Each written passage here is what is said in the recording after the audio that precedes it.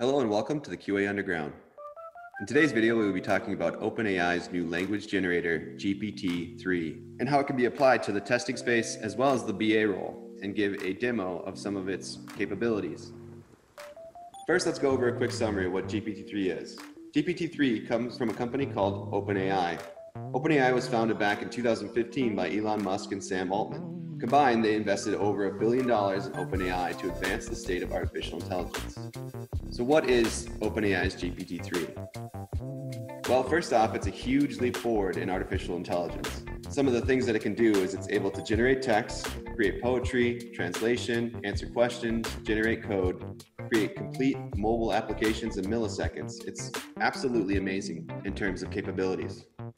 So let's do a demo. In this demo, let's create a simple chatbot about video games. To do so, we need to give GPT-3 some context of the type of chatbot you want to create.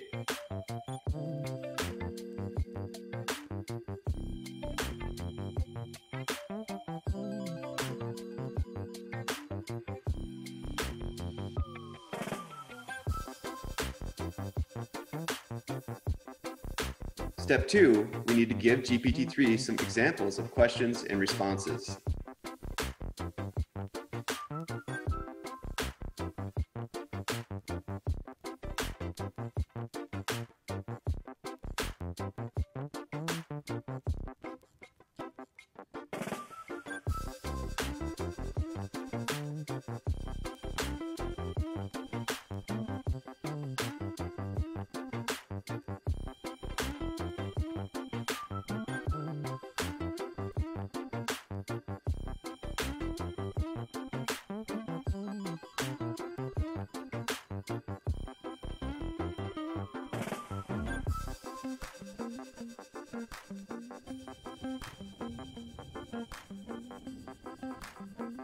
And in step 3, we need to simply ask GPT-3 some questions about the topic of video games.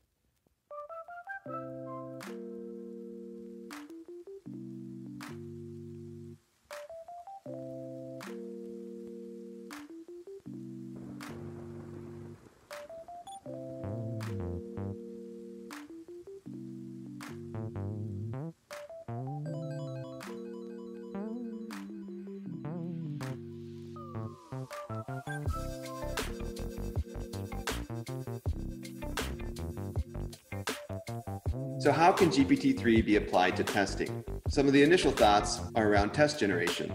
You could feed in analytics data to generate test scenarios, or you could generate frameworks based on prompt value. So say you are working on a specific application, you could give GPT-3 specifics about the application that you're testing, and then it would generate the framework for you. You could also use self-healing elements. So instead of an element being tied to a specific ID, you could use GPT-3 to generate the ID for the element and or find the correct property for the element. Additional uses outside of testing could be creating instant FAQ bots for projects.